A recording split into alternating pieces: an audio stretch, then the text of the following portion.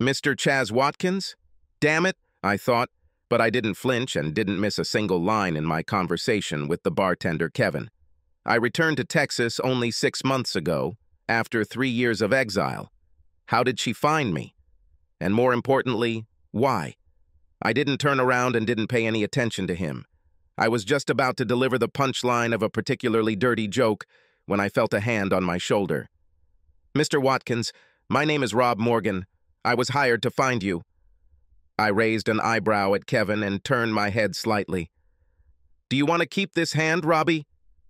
I felt his hand leave my shoulder and turned to Kevin and said my line. He laughed heartily, poured me another Shiner Bock and said it was in the house, and he walked to the other end of the bar, still giggling. "Mr. Watkins, we have business with you." I interrupted him. "My name is not Watkins, and I have nothing to do with you unless you want to hire me to cook something. If not, then we have nothing to discuss." "Mr. Watt," was all he had time to say before he fell to the floor. I put $20 on the counter, massaged my right hand, waved to Kevin, and got up to leave. "Mr. Watkins, you are difficult to find, and I do not intend to start the search again." I looked down at the taser he was pointing at me, and even though he was sprawled out on the floor, it was pretty scary. When he stood up, he wiped a trickle of blood from the corner of his mouth. "I have no doubts about the use of this device. So take a seat, and let's chat." I looked at Kevin, who was heading our way, and waved to him. He paused, nodded, and then said, "Let me know if you need anything, Bill." "Thank you, Kevin. I will do so." I turned around and looked at the asshole with the stun gun. "Who carries a stun gun in Texas?" I grinned and leaned a little closer to him. "Do I know you, guy?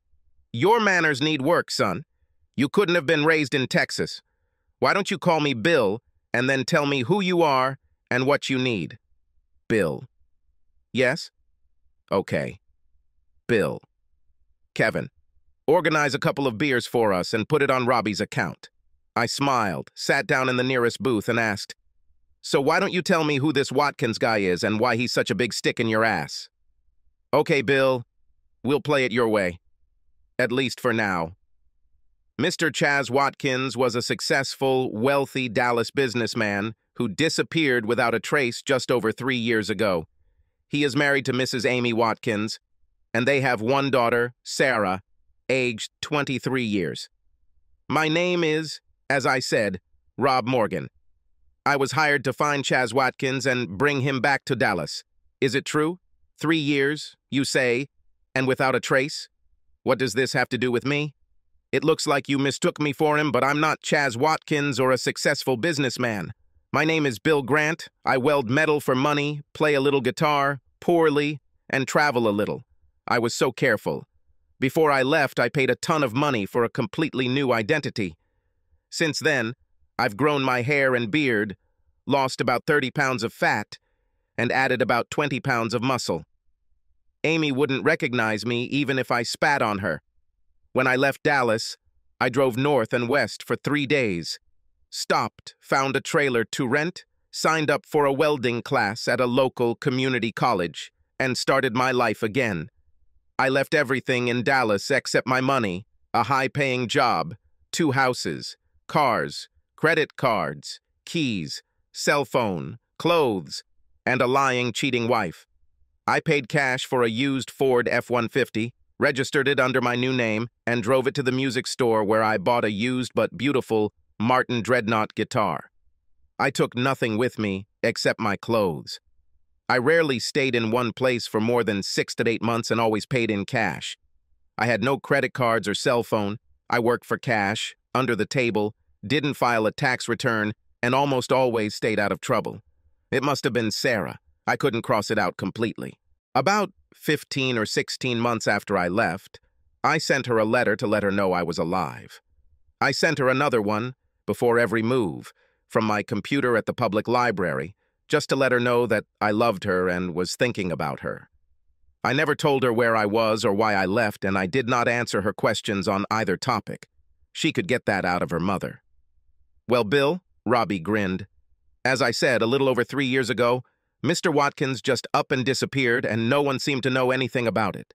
For the first year or so, the police followed it up, in my opinion, rather casually, and many suspected that he had either run off with another woman or that he was the subject of foul play on the part of Mrs. Watkins. It has been a difficult year for Mrs. Watkins, personally, professionally, financially. She tried to liquidate some of their assets, but she didn't have power of attorney and couldn't get Mr. Watkins declared dead, so she was stuck. There was money in the bank, but little new money was coming in, so she spent it pretty quickly. She hired a lawyer who helped her declare her husband dead. Unfortunately for Mrs. Watkins, about 16 months after her husband's disappearance, their daughter Sarah received an email from a man claiming to be Mr. Watkins. The daughter, of course, was happy, but declaring Mr. Watkins dead was not an easy matter. At this point, the police closed the case, and Mrs. Watkins hired my firm to find Mr. Chas Watkins and bring him to Dallas to face fraud charges so that Mrs. Watkins could have sole access and control of the family assets. Poor thing, I chuckled. Looks like she's in some trouble. So tell me, Robbie, how do I fit into this little made-for-TV movie? Well, Mr. Watkins, can I call you Chaz? You can call me Bill like everyone else. I am authorized by the state of Texas, if necessary, to compel you, Chaz Watkins, to appear before the Dallas County Sheriff to answer charges of fraud and child abandonment. I laughed out loud, to his annoyance. That's too strong a word for a little guy, Robbie. Your story is sweet, but what kind of fraud was committed? When did abandoning a marriage become a crime in Texas, and why does the Dallas County Sheriff care? I'd say if you ever find this Chaz Watkins, you'll have to do a better job of intimidating him. He doesn't seem stupid to me. I think it's very difficult to convince him that he should come back to Dallas, and I suspect that if he just left, he had a good reason. Let me help you with a little role play, Robbie. Why should he come back? What will happen to him for this? I think you'll have to dig pretty deep to find the answer to these questions. I emptied my bottle of beer and took a sip. You can put away your little laser pointer now, Robbie. Under the table, I pulled the bolt of my Glock. He really should pay more attention to people. He lost his color a little, knowing there was a round in the chamber of the 9mm pistol pointed at him, and carefully brought the stun gun to the spot on the table I was pointing at. I would like to tell you a story, Robbie. A friend of mine told me this story about 3 years ago, I would say. Are you listening? Fine. How about another couple of beers and a basket of wings, Kevin? My friend, Robbie, is paying here. There was this guy I met about 3 years ago. Let's call him Chaz. He was married to a woman. Let's call her Amy. And coincidentally, they had a daughter named Sarah. This is the story my friend Chaz told me. I can tell you when my marriage ended, or at least at the moment when I realized that he was doomed. It was Amy's 50th birthday. We decided to celebrate her 50th birthday at our country house over the weekend, just the two of us. She had always been a quiet woman who was not interested in parties or elaborate events. We are fairly well off, and so she had everything she needed and wanted. This made gift-giving difficult, but I spent months thinking about what to give her, felt her in conversations, polled her friends, and was happy with the gifts I chose for her. She obviously doesn't. This became clear as soon as she saw them.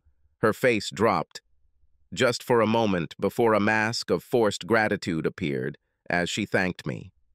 By that time, we had been married for 24 years, and I thought I knew her well, but it was obvious to me that she expected something completely different.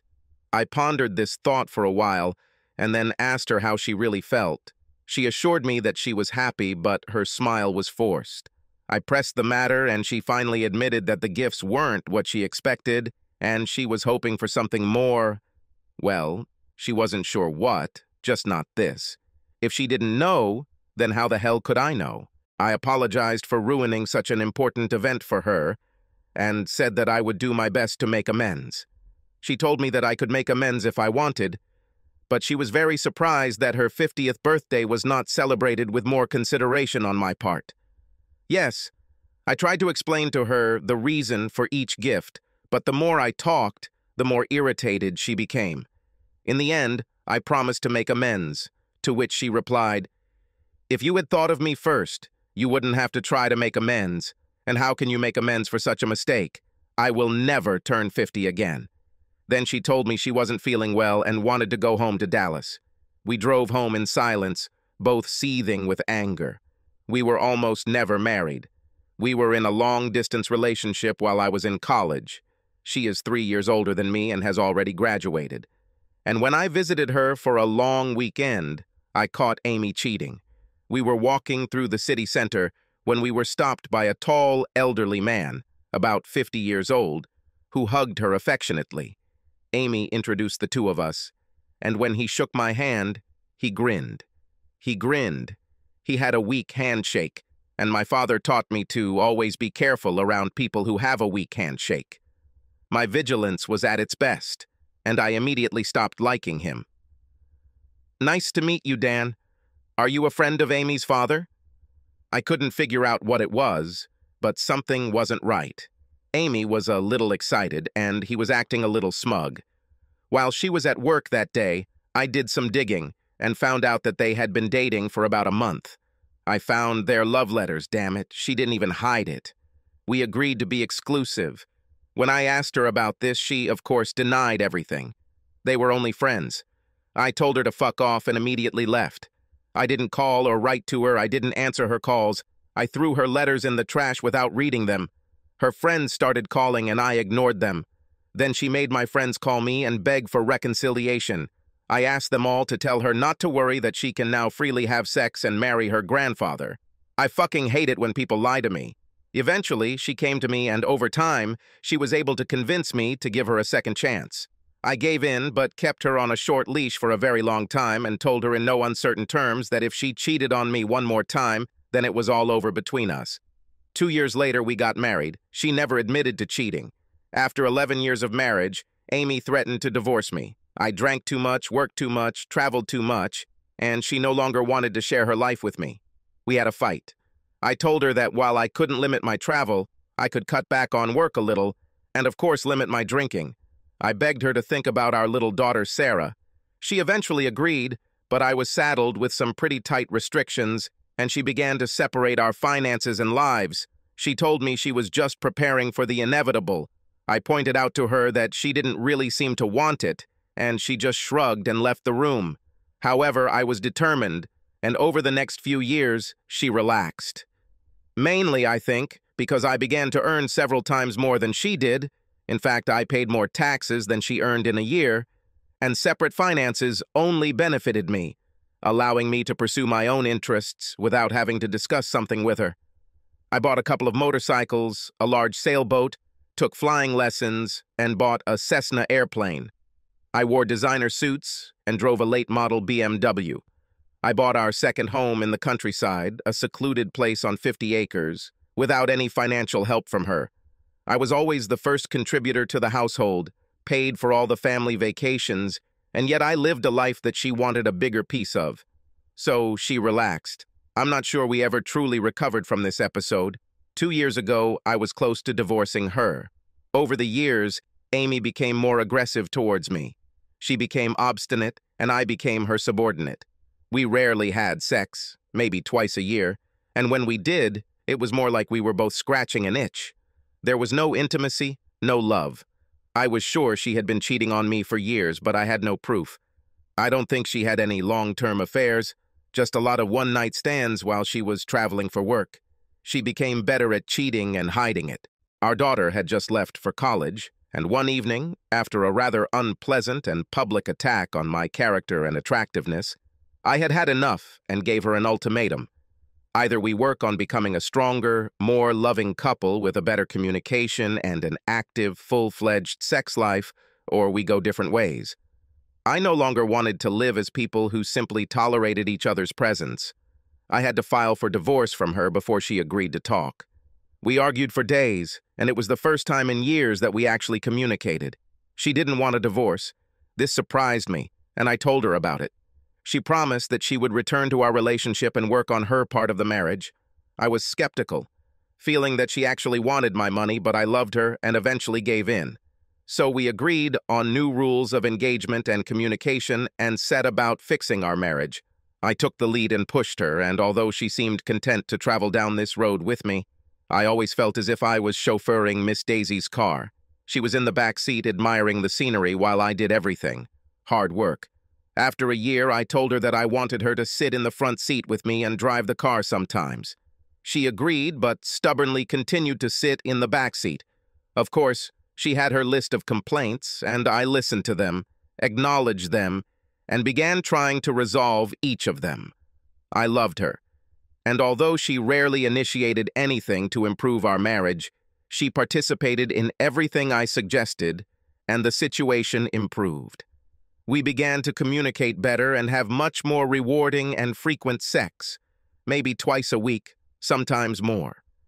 She wasn't as sexually adventurous as she was at the beginning of our marriage, but she was willing to try new things and seemed content. I relaxed. We were happy, but I also knew she was holding back.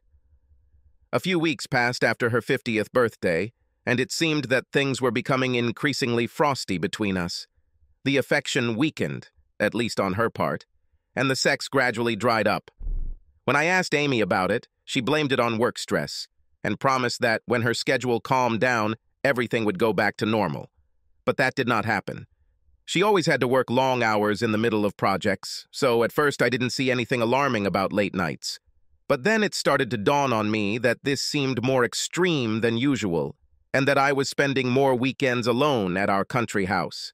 However, she always had a plausible excuse, so I decided to just wait a little longer. Over the next 6 weeks, we only had sex twice, both times at my insistence, and both times she seemed to just tolerate it while I came. Immediately after one love-making session, in which she barely participated, she turned over on her back, and another time, she simply left the room. In the evenings and on weekends, she did everything she could to avoid me. When this was impossible or difficult, she seemed bored at best, but more often just irritated. I remember this picture. The shrew has returned. Part of our job over the previous 2 years was to discuss any issues that came up before they escalated into fights, and if we did fight, to try to be better, more productive in our conflicts. Remaining as impersonal as possible, we persisted in pursuing a solution, always trying to see the other side. We did not tolerate excuses or non-participation. We have always acknowledged the feelings of the injured party and tried to resolve only these issues. No evasions, avoidances, or accusations. When I told her about her schedule, lack of affection, and our dead sex life, she didn't want to discuss it. Over the course of several days, she put the conversation off several times, and when I pointed out that she was not playing by our new rules of interaction and communication, she told me to shove the rules up my ass and leave her alone. I suppressed my anger and, between clenched teeth, reminded her that we had agreed that these rules were important and not negotiable. She told me to fuck off and continue to negotiate with my right hand. Message received, loud and clear. Did she cheat on me? Maybe. I didn't need to know. Texas is a no-fault state, but I wanted to know. It was clear that our marriage was over, and if that was the case, her cheating didn't change much, but I hate being lied to, and this time, she would pay for it. I often reminded her that I thought about loyalty and honesty. I understand that you can't choose who you're attracted to, but you can choose what to do about it. I told her that if she was so attracted to someone else that she couldn't help herself, we would get a divorce first. It will hurt me, but I will respect her for respecting me enough to wait until we get divorced and be honest with me. We could have parted amicably, sort of. And I promised to do the same for her. I needed to know for sure. And I needed to do something. Before we combined our finances, about 8 years prior, I moved some of my money into an investment account. I have also made arrangements with my employer to have all my bonuses deposited into this new account. I never told my wife about this, mainly because she wanted control of our finances and I thought I could invest better than her. It turned out that I was right, and my investment portfolio became very healthy. One of the benefits offered by my long-term employer was tax return preparation and filing, and this was the one area where my wife and I never saw eye to eye. At her insistence, we started filing our taxes separately 13 years ago, and she didn't see any real benefit in changing that, so we didn't. I suspected that she was hiding money and decided that this would allow me to hide this investment account from her. I planned to surprise her with money in retirement if we made it that far. The way I see it, if she hadn't cheated and we got divorced, I would have happily divided all of our assets, but if she had cheated, well, that was a different matter. I had to figure out how to protect this money. She will not be rewarded for her betrayal and dishonesty. I also had to figure out how to gain control of our joint accounts. Sell our house in Dallas. It was in my name only, but she loved it. And try to keep our vacation property. I loved the place. We planned to retire there, and I didn't want to give it to her or sell it. Of course, if it looked like I couldn't keep it for myself, I would make her sell it before I let her take it. I paid for it, furnished it, and maintained it for 10 years. As far as I understand, she simply had no right to it. If I had to, I would give her the house in Dallas. I wanted to get rid of him just because she loved him so much, but I would give up that pleasure if it meant I could keep my country house. This would take time, and I wasn't sure she wasn't just going to serve me soon, so I immediately got to work. The first thing I needed to do was contact a lawyer. One of my old college buddies was a corporate lawyer here in Dallas. I called him and asked him to meet with me, and he readily agreed. We met at a road cafe near his office that evening, and over dinner and a couple of beers, I explained my situation and asked for a referral to a family law attorney, as well as his personal and legal views on my situation. His legal advice was sobering. Basically, I was completely screwed. If I divorced her, there would be no way to protect my property from her. In any case, no legal means. And while there was still a healthy network of good guys in Texas that didn't condone cheating wives, no guilt meant I could get a 50-50 split with a little alimony for Amy. It doesn't matter who did what. If she cheated on me, then no harm, nothing bad. Give her half of everything you have and let her move her boyfriend into your house while you pay her child support. He advised me from a legal standpoint, if it affects the status of my marriage, to do nothing. I just blinked at him. He smiled and said, "Don't divorce her, change the equation. Find out if she's cheating, and if so, then strip what you can take with you. Let her file for divorce and try to get back everything you take with her." He referred me to a shark lawyer who specialized in family law. She was the only lawyer he feared if he and his wife were getting a divorce. This was Plan B. She kept avoiding me, and I let her. I no longer asked about her schedule, her weekends, our sex life, or our lack of intimacy, and she seemed to take that as a victory. It's like I just accepted the new situation. Now I spent most of my time in our country house and rarely saw her. This seemed to please her. My new divorce lawyer met with me and helped me change the beneficiaries in my will, insurance policies, etc. She also suggested that I hire a private investigator because, as she said, Texas may be innocent, but there's nothing like a little visual carnal evidence to push negotiations in the right direction. I agreed. She recommended a former police officer who ran an agency that she had used for some time with great success, and asked her assistant to contact him to set up a meeting. He saw me the same day. I paid for the deluxe package, and our entire life was equipped with audio and video. Within a few days, they had learned the who, when, and how long, and were working to obtain video evidence that my lawyer thought could help me if it came to a divorce. A week later, I sat and watched the video evidence. It was more devastating than I thought, and even Plan B disappeared from my thoughts. Sex didn't seem like a big deal to me. He wasn't any more gifted than me, or in better shape. He didn't have the best techniques or even excite her, for the most part. She didn't do anything to him that she hadn't done to me, but her date took every opportunity to verbally put me down, and she participated enthusiastically, even suggesting they have sex in my bed next time, which they did. I didn't know this woman, and wondered if I had ever really known her, feeling empty. Knowing that your spouse is cheating and seeing him cheat are two completely different things. I have no strength left to fight. I sealed the videotape and gave it to my lawyer for safekeeping. with instructions to give it to my daughter in the event of my death. I prepaid Sarah's college tuition until graduation from our joint savings account and then liquidated my investment account. I myself lived on what I had from my investment account, and it would have lasted me for years without being frugal. And now, our joint savings account was seriously depleted.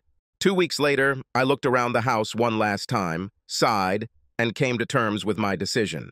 I left my keys, cell phone, and wallet on the table in the foyer where I always left them. I took off my wedding ring and threw it on the pillow that was on my side of the bed. Let her think about it. Then I left. I didn't talk to anyone, didn't leave letters. I walked out the front door without even bothering to close it. Walked around the corner, got into my new pickup truck, and drove away. 2 weeks later, a 40-year-old married man and father of 3 was robbed and severely beaten while leaving a motel. He was able to walk again, but only after some time, and then with a pronounced limp. A month after the robbery, his wife received a FedEx package containing a video of her husband having sex with a woman who appeared to be in her 50s. As I understand it, they divorced a year later, and he was broke. After I left, I drove aimlessly for 3 days. I didn't have any plans. Finally, one day I stopped in a small town for lunch and decided to stay for a while. I found a small community college that offered welding courses and enrolled. Why not? After 12 months, I managed to find a job as a welder at an auto repair shop. I only had a year of training, so I couldn't get a real welding job. But I found a lot of people willing to hire the guy for cash, since it was a lot cheaper than a certified welder. And most welders were not interested in the small jobs I took. I enjoyed my job there for another 4 months before I decided it was time to move on.